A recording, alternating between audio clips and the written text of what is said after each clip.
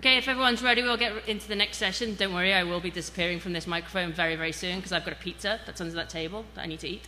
But I will just introduce Michael Hoffman. I introduced him yesterday under the wrong name, so if I've done it wrong again, he's just going to ignore that, and we're swiftly going to move into his talk. This talk is Core OSINT, Keeping Track and Reporting of All Things. And over to you. Thank you. Thanks, everybody. We're going to have a good time. When I first submitted this talk to the Recon Village, I was thinking, hey, this could actually be kind of a workshop. And then I thought, well, you know, maybe I'll do a little bit more of just a presentation. So this is actually one of those neat mashup talks. You're welcome to play along as I do certain things here. All of this stuff, first off, my slides are on the internet already. I'll give you a link at the end, so you don't have to do the taking the pictures thing. You'll get the actual slides. And also, there's a lot of things that I'll be releasing during the talk, so you can, again, you can grab that off the interwebs. I am Michael Hoffman. I go by WebBreacher on the interwebs. I have a nice website, WebBreacher.com, where I blog about a lot of these open source intelligence things that I find helpful, fun, entertaining, as well as web application stuff.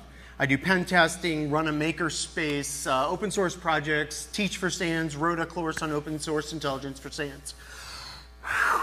That's a lot. But let's not talk about me. I have a question for you all right? This is actually a question where you're going to need to raise your hand. Yes, exercise involved. Here we go. Ready? Raise your hand if you love to document. Okay. Wow, you guys are weird. I wrote this line like it's going to be crickets, but no. All right. How many of you really believe? No. So yeah, I absolutely don't like documenting, but I recognize that it's a necessity in penetration testing as well as defense work as well as open source intelligence. We have to do it because if we don't, things go awry. Now, when I was younger, what I found about open source intelligence is I love to do the data acquisition. I love finding shit about people or things or IPs. I love analyzing the data and putting it together and finding those connections and finding how things actually appeared, whether it was using like Maltego or something else, and finding those relationships. That was awesome. And then which of those things do I need to dive deeper in? Where do I need to pivot and go deep? I love doing all that. And then, of course, my senior OSINT person or senior pen tester would be like, yeah, Micah, you know that the report's due tomorrow. I'm like, just a little bit more, Dad, or whatever his name was. I was like, just a little bit more. You know, I've almost got more things I can find. And I always squeeze that little open source, the documentation to the end. Nowadays, adulting Micah, I still like doing the same things. But what I'm finding is that I'm doing a lot more analysis, and the reason why I'm doing more analysis is I have more data, more good data that I can go through. It's that data that you collect along the way is going to help determine where your OSINT investigation takes you or doesn't take you. And that's very important.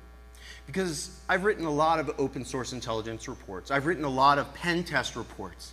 I can't tell you the number of times I've gotten to the pen test report and I'm like, yeah, we popped that box and I got SQL injection and I stole a copy of the database. Who has the database? I know I popped it. And they're like, yeah, you had it. Remember, you put it into our chat. Oh, and the chat's, you know, now in Slack, you know, that part of the conversation's gone, so you can't actually grab it. And I don't have that stuff. That would be awesome sauce to my customer. Don't let that happen to you. One of the things that I like talking about is documenting deeply as you go. When I do web pen tests, I document. If I'm doing SQL injection, boom, I'm tagging it, I'm looking at it, I'm recording it as I go. When I do something in open source intelligence, I have to record it as I go because that data might change in a minute.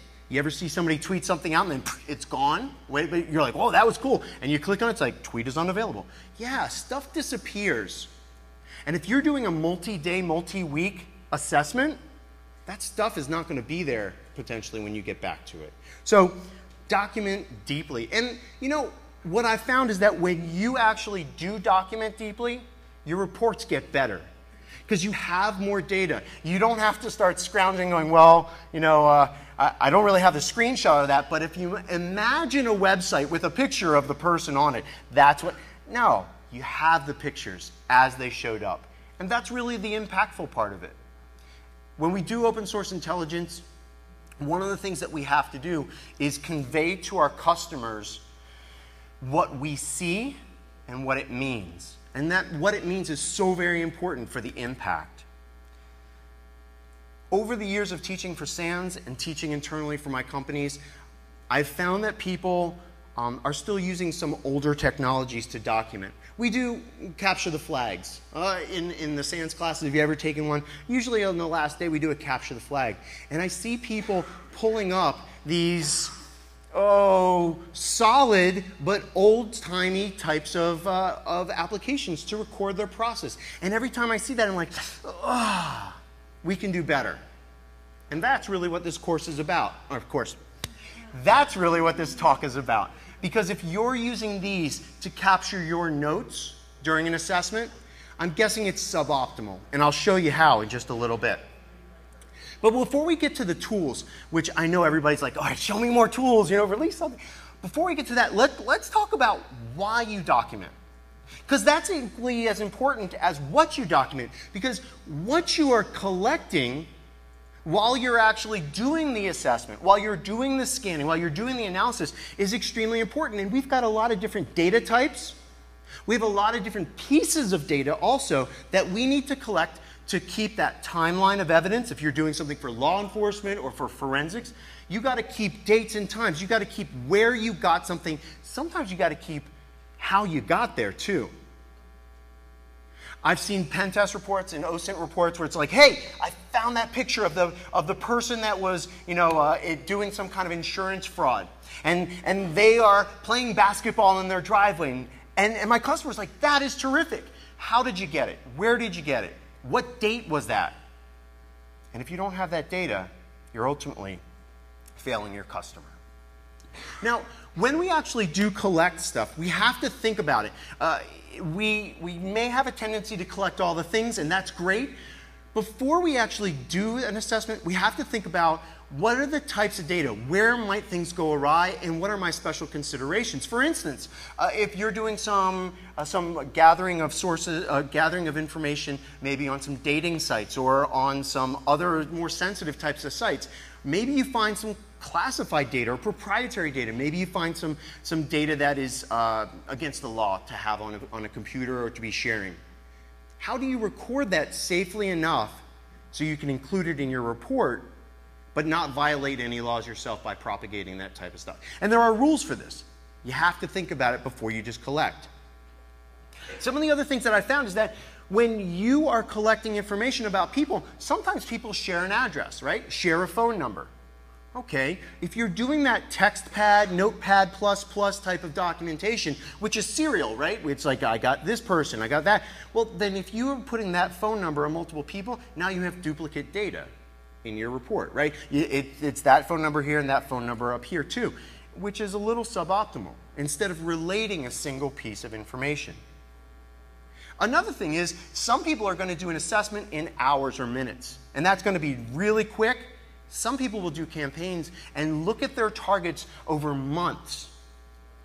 Those are going to have different constraints for how, where, and what you're storing that content on.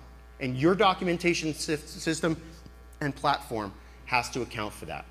And another thing is, some of you probably work in teams, or maybe you share your data with the defenders, or maybe you're working cyber threat intelligence, you're CTI people, and you're actually going to be writing this up to give to somebody else. Well, when you're actually collecting data in teams, it's a whole nother type of mess, right? If you've done this solo, you can rely on yourself. You're like, oh yeah, I'm doing this great. But when you're combining that data or giving somebody else access to it, it can be challenging.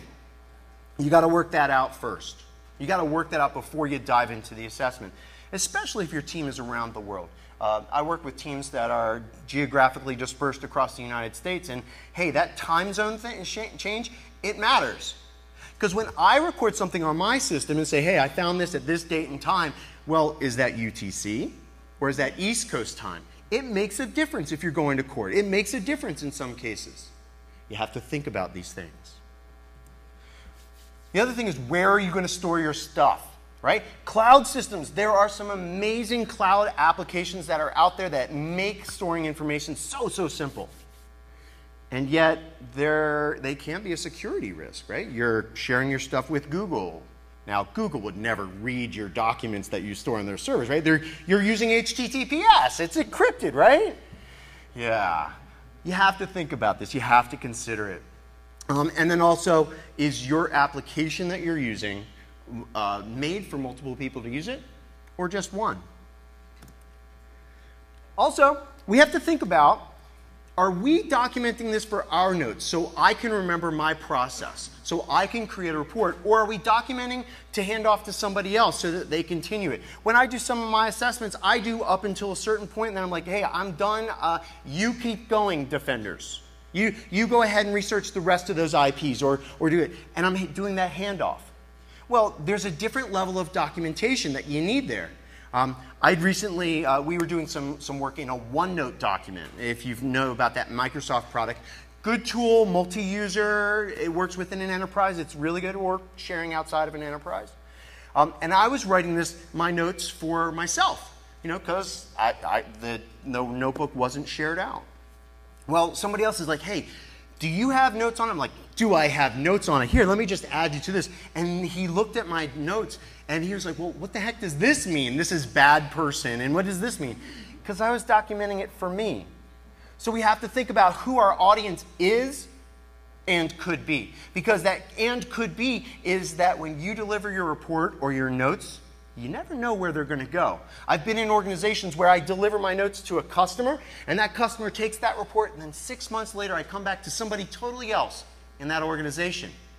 And that other person has said, hey, do you know Micah's quality of work? Do you have anything? And this person's like, yeah, take this really sensitive document and gives it to somebody else in their organization that has no need to know that information. So my report, when I walk into that person's office, is sitting right there on their desk. I'm like, well, I'm glad I didn't include sensitive stuff in there. But we have to think about that. We also have to think about how we're going to document.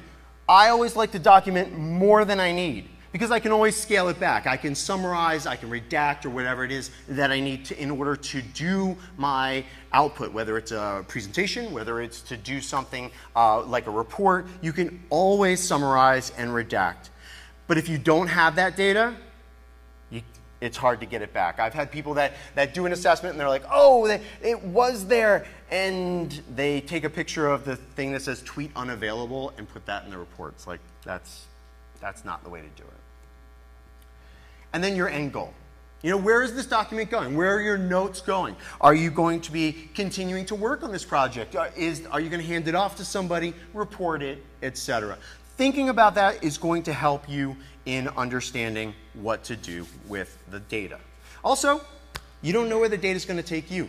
I'm sure if I asked for a raise of hands, which I'm not going to, and asked you if you ever had a simple project that you were working on, maybe an OSINT project, and you were just doing Facebook stuff, and then the assessment maybe took a left turn or something, or maybe you're looking at some dating profiles or something like that, and something weird popped up. I've done assessments where I'm just doing kind of a little background on a CEO or somebody that's a C-suite person. And then I find that there's a Tinder name with that same person that person has been using for their Gmail. It's like, huh, that's weird. And you look over there and it's a whole nother lifestyle that this person is leading. You never know where your work is going to be taking you.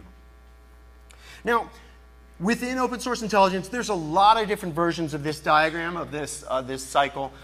Essentially, we have requirements gathering in the upper right, and then that leads to retrieving data of some type, analyzing data, and pivoting and reporting. And what I like to do is tag what types of things I'm looking for. What is my documentation? What does my reporting look like at each of these different phases?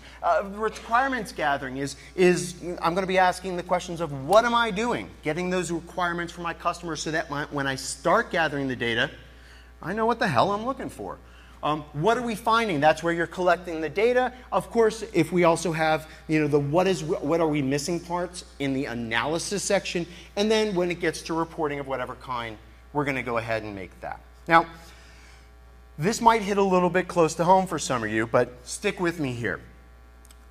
Let's say that we have an example. Let's say we have a scenario. Maybe your son or daughter's teacher comes to you and says, listen, you know, I know you do that cybers stuff, and I'm wondering if you could help me find something. There is this dude that has been cyberbullying a bunch of kids in the class, and he goes by the name Dread Pirate Roberts, written like it is on the slide there. Most of the kids that are playing on PlayStations are actually getting hit with this, so I need you to go ahead and take a look at this. You're like, cool, all right, start me off with the username. I got that. So you start your documentation. Does anybody see anything wrong right off the bat? Yeah, we're in Notepad. So Notepad, what happens on Notepad when you close Notepad? Does it save it? It asks you if you want to save it, but then if you don't say yes, it's gone. What happens if your computer crashes? It's gone.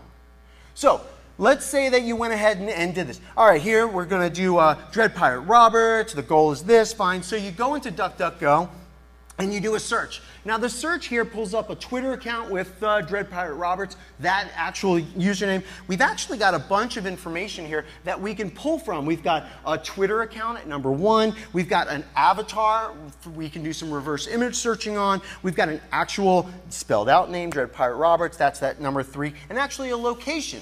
Number 4 is County Clare. Cool. So we go back to our Notepad document. We type it in. All right, DuckDuckGo reports Dread Pirate Roberts, found on Twitter. Here's a URL. Here's this.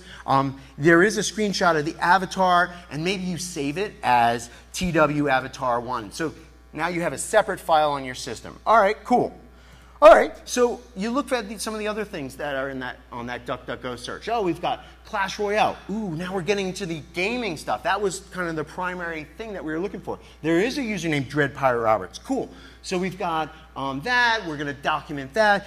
And of course, now we've got the Twitter, plus we've got this Clash Royale thing. So we've got to look up both of those profiles. So we're just going to put a to-do on the page. Cool. All right, let's go back to that Twitter thing. And so here on the Twitter page, we've got even more information coming across because, again, we've got that avatar. We've got some tweets we need to look into. We've got some geolocated tweets. Maybe we can get some information about where that person is or has been. And, of course, we're going to go back to Notepad. We've got to document this stuff, right? We got some more to-dos. We've got to do the reverse image search. We've got to do this and that. And then you do the reverse image search. And now you've got 213 sites to look at. And maybe you do Recon NG.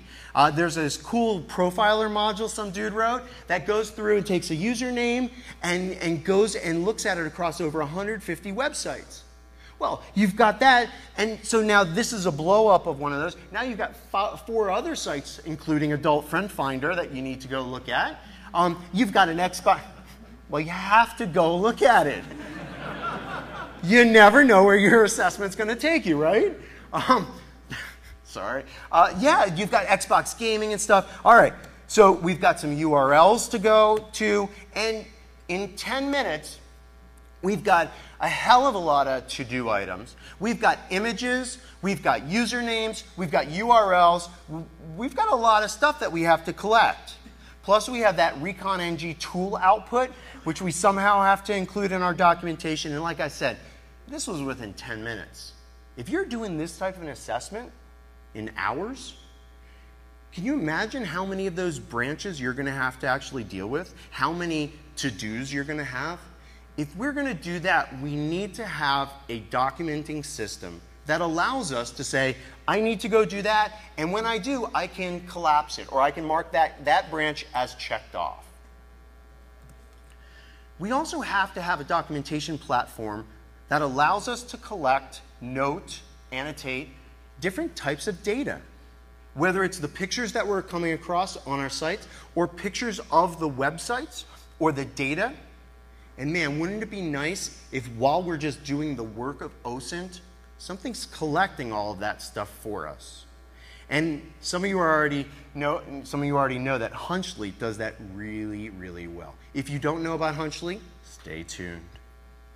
Now, when I made this talk, I thought about, well, there is a huge number of documentation products. And many of you that do like OSINT, CTI, or even pen testing, you might have special systems or enterprise-wide systems that you have access to.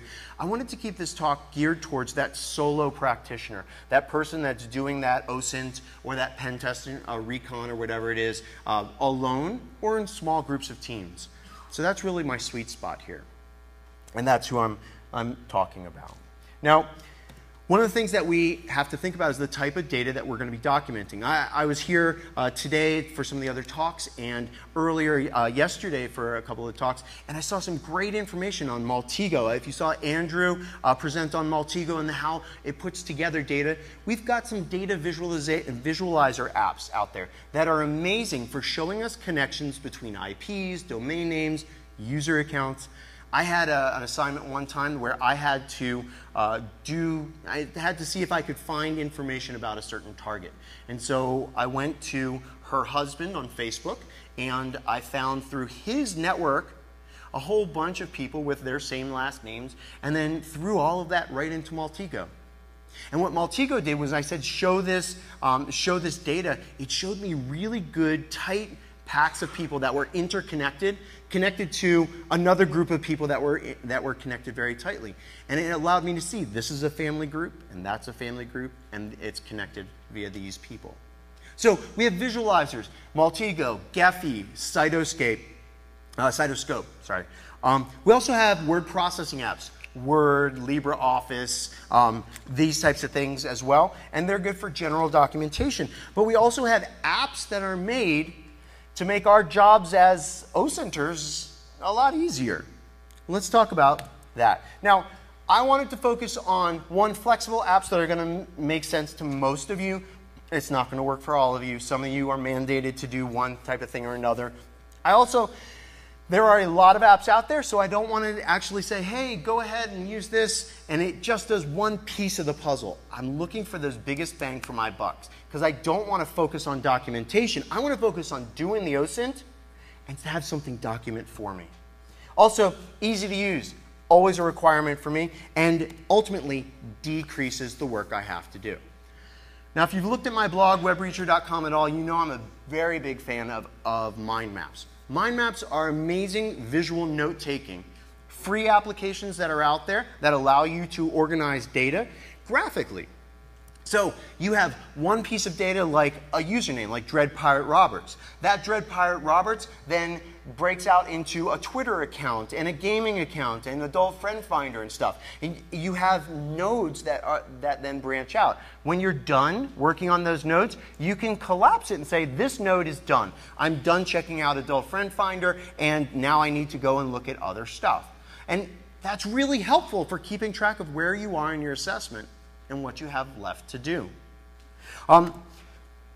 If you're interested in it, again, this slide deck is online, so you don't have to take pictures, but on github.com/webbreacher OSINT tools, I have a mind map that you can have for free that's going to hopefully jumpstart your documentation.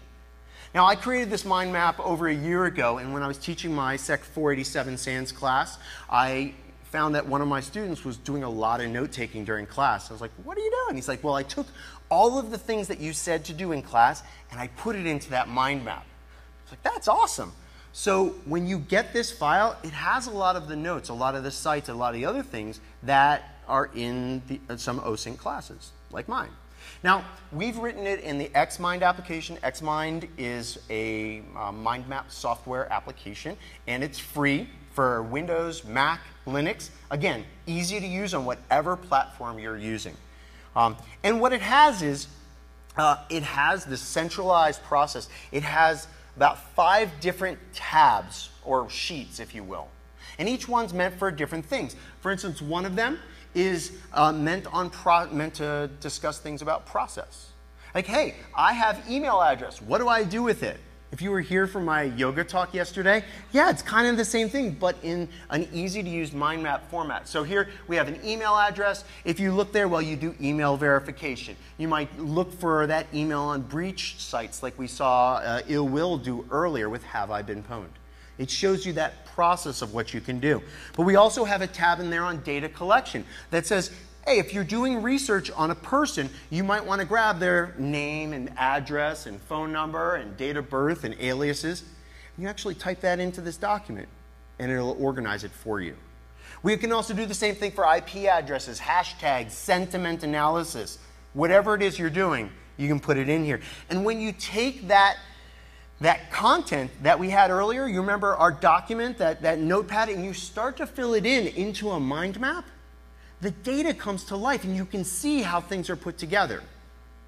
I love it because instead of duplicating the information like, hey, that Dread Pirate Robert's name is here and here and here, I can just use those double-dashed arrows to say, oh, that username was found on Twitter. And then I can paste in there the username, the picture of what the site looks like on his profile page, and put other data points in there. And when I'm done with investigating the Twitter, I can click on these things, collapse the entire branch. You could store other types of data, other types of files just by putting it in there. Other things that we have to do, document the URLs, document the dates and times. Mind maps are manual. So you have to copy that URL and paste in there. It's not perfect. However, organizing the data this way can save you a lot of time, a lot of effort, and can be quite appealing to your customers. Now, it's not all fun and games, it's not all great. I will tell you this, that to be honest, there are some drawbacks with mind maps. First off, getting the data out is sometimes a pain in the ass. Because think about this, for a simple investigation like the Dread Pirate Roberts thing I was telling you earlier, we've got now 213 sites we have to visit. Yeah, we might use a tool like Eyewitness by Chris Truncher or Peeping Tom by Tim Tomes or something like that to scan all those sites. Cool, and we can shove that in there. But what happens is this mind map keeps branching out and branching out and branching out. And when we're using it on the computer, we're just dragging over to this area or dragging to that area. Well, when it comes time to report, how do you take something this big and fit it down to A4 size or 8.5 by 11 size? It's sometimes very challenging. So sometimes we'll cut it up or do other stuff with it. And with the pro version of Xmind, there's some better methods of exporting the content. Sometimes you can do it to a PDF. Multi-user, not so much. So if you're a solo practitioner or you're handing documents off, a mind map might be something that you could use. And then everything is manual, which is something I don't like. So what I do is I'll use a mind map for the overall investigation. Where am I going? What do I need to do? But I'll also use Hunchly for that automated, easy button approach to my investigation. And Hunchly is amazing. It's written by Justin Seitz and his team. It is a great tool. It's a Google Chrome extension, and it makes our lives so easy. Because it does a bunch of things, everything from going ahead and cataloging and keeping track of any files we download while we're browsing, to recording screen captures of every web page you visit. So when you're Googling or DuckDuckGoing, or when you're tin-eyeing something, or when you're doing whatever on Adult Friend Finder or whatever, that site keeps it sticking in my head for some reason. I'm sorry. When you're going to the PS4 gaming site, you know, those pictures are going to be captured automatically along with the date and time that you visited them and the URL. So you don't have to do it manually anymore. You see how this is like, I'm hearing angels singing right now. Now, this costs about $130 Canadian per year. If you're in the United States, it's like $3 US or something like that. No. So if you've never used Hunchly, this is Hunchly 2. A lot of people might be using Hunchly version 1. Justin and his team upgraded to version 2, and it's significantly awesomer, which is a word. Here what we have is the dashboard. When you launch Hunchly, you can bring up the dashboard, which does overall case management and summary. It tells you what case you're currently in, how many pages you visited, how many files, photos, tagged, etc. And then one of the neat things about Hunchly is that sometimes you have these things, that words you need to look for in pages. If I'm looking for Dread Pirate Roberts, any page I visit, I want Dread Pirate Roberts to pop out at me. So I can set it up as a selector. And then I tell Hunchly, hey, wherever you see this on a page, I want you to highlight it in yellow. So when I'm doing my DuckDuckGoing, or when I do a forums thing and I'm looking at some forum, gaming forum, and there's Dread Pirate Roberts. It pops right out on the page for me. Makes it easy for me to do my OSINT. Also, it keeps track of, and I know this is a little bit small and all, the slides are out there on the internet, but this keeps track automatically of all the websites you visit in Google Chrome. So if you have this great stream of consciousness, like, oh, this DuckDuckGo search showed me this, and now I'm going to take this here and go there and go there, it's going to keep track of all that for you and the date and time you did it. It's amazing. And one of the neat things is that if you're visiting social media sites that allow the metadata that's inside of some pictures, you know, the geolocation or what camera took that picture, if that data is still with the pictures, Hunchly will pull it out and highlight it for you, automatically for you. It's like, whoa, that's awesome. Now, one of the problems we have is that sometimes we still need to run Ill Will's tool. You might need to run some other tool like Recon NG or Spiderfoot or something like that, and you have that output. What I like doing is doing some side channel loading of that data into Hunchly, because I use Hunchly as my repository of all my data. That way, when I'm done with my work, I take all of that Hunchly data and I export it, and that's what I save. So what you can do is take that Recon NG data. Remember that profiler module I ran earlier? We can export that to a CSV or a text file and then visit it in a web page. Take a look at this. So I have exported it to Recon NG results.txt. It's a CSV. And then I open that document in my Chrome. And now Hunchly has tagged at that date, at that time, that it has that content. And it will highlight all of the Dread Pirate Roberts names in there. And that way, when I'm looking through my data, when I'm searching through my Hunchly, and I'm like, well, hey, where else do I need to go? Where else was this found? I can pull that data up. And it's all in one place. I mentioned to you the EXIF data. Yep, if you're visiting web pages that have images, it'll pull it out, such as this beach shot that has actually the GPS latitude and longitude in there. Again, we need to go to another site to take it out and take a look at it to see where that is. Does it corroborate with the data? But it's one less step that you have to take. You don't have to run the EXIF tool or visit a secondary or tertiary site to pull that out. Now again, I like to present the positives and the negatives. Hunchly's got a couple of drawbacks, in my opinion. One, it's only Google Chrome.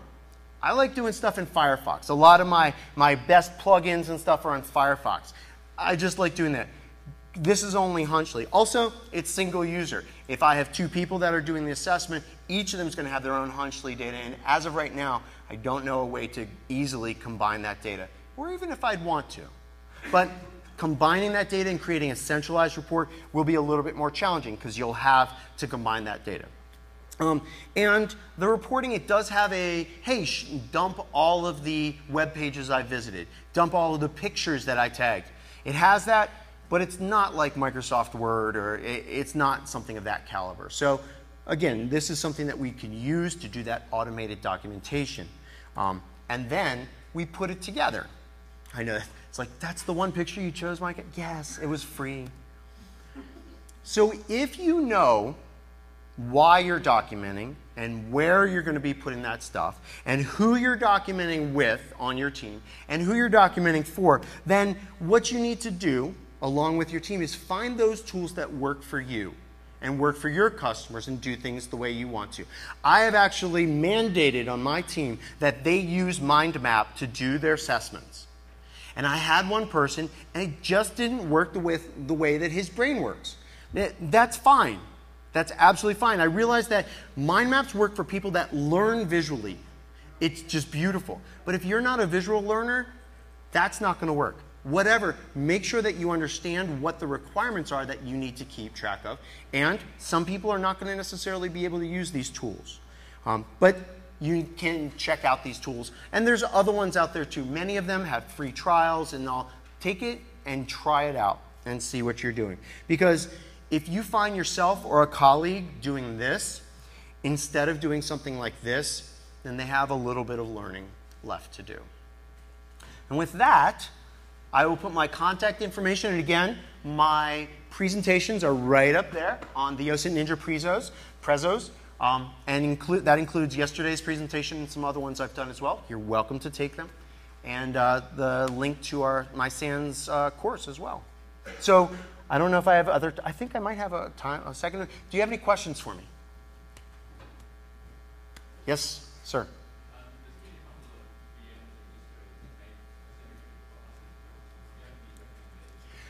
So there are some distributions like Buscador, and other things that are specifically made for open source intelligence gathering and analysis. Do I have any recommendations?